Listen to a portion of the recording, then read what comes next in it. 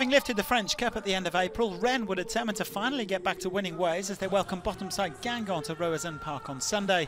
Julien Stéphane's side haven't won in the league since early March, a run of 8 games, and if they snap that run here, they would consign their Brittany neighbours Guingamp to relegation.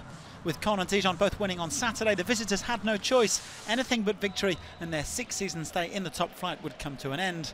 Many Rennes fans no doubt relishing the prospect of sending down the side who beat them in the 2009 and 2014 French Cup finals. Well, the first chance went Guingamp's way on 9 minutes. A long ball from Jeremy Sorbonne running through to Marcus Coco. Saved by Thomas KOUBEK well outside his area. Just a hint of handball there. But it was Rennes who went ahead with their first chance of the game. Route 1 stuff, a long ball from KOUBEK, a header on from Mbaye and a superb finish here from Ismaila SARR.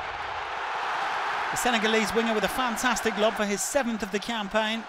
He was also on target in last week's 2-2 draw with Toulouse.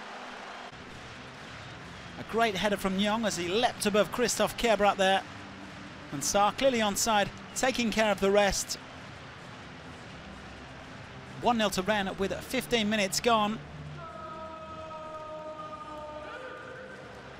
Great awareness and a lovely finish from Ismaila SARR.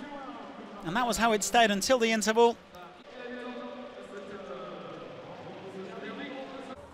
Guingamp making a change for the second half with Alexandre Mehdi replacing Luca Do.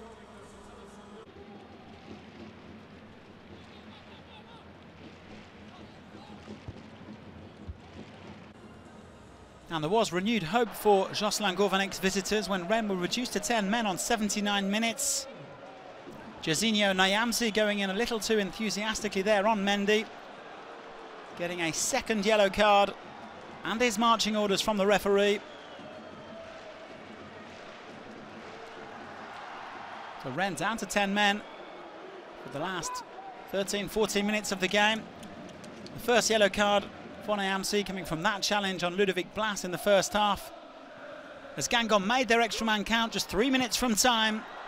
A first effort brilliantly saved by KOUBEK, but there was Mehdi to fire in the rebound. His first goal of the season, and his first for Guingamp since April 2017. Lebogong Piri, the first man to go close, with the original effort that was saved by KOUBEK. Mehdi giving Guingamp hope.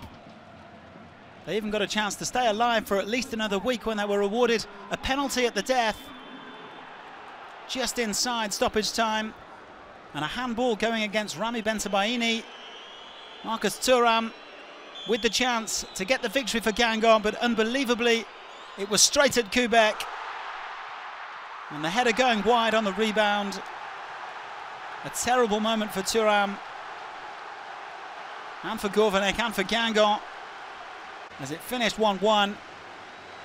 And that means that they are the first side to be officially relegated to Domino's Ligue 2.